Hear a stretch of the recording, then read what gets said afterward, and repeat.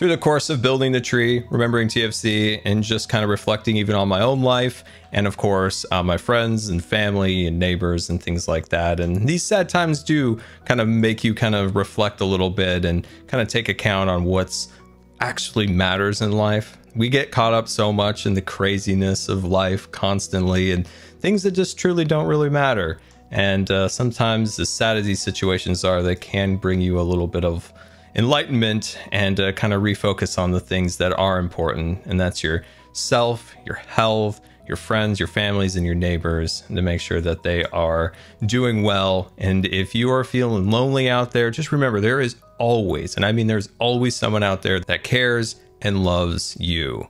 It might not always seem like it, but truly they do exist. They are there, and if it means anything, I love each and every one of you very, very, very much.